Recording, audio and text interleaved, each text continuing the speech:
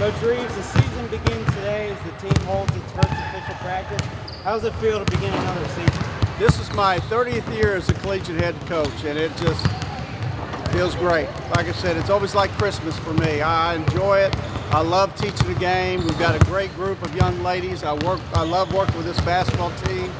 I love being the coach here at Gardner-Webb University, so I feel very blessed. Well, what are some of the aspects of this year's team that excite you the most? I will show you this. I just came back from a high school reunion. Can you come into that? Can you see that? That's what it used to look like.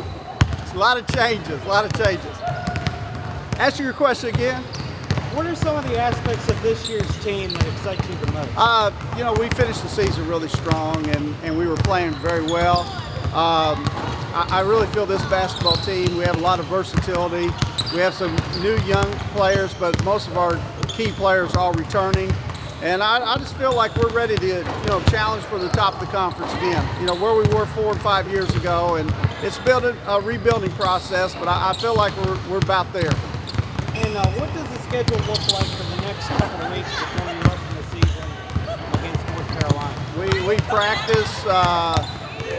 We're kind of taking the weekends off because we got homecoming coming up this weekend. We want to support the football program, and then we have fall break, and I let the players off on fall break, and so we're really kind of going at it really hard Monday through Friday.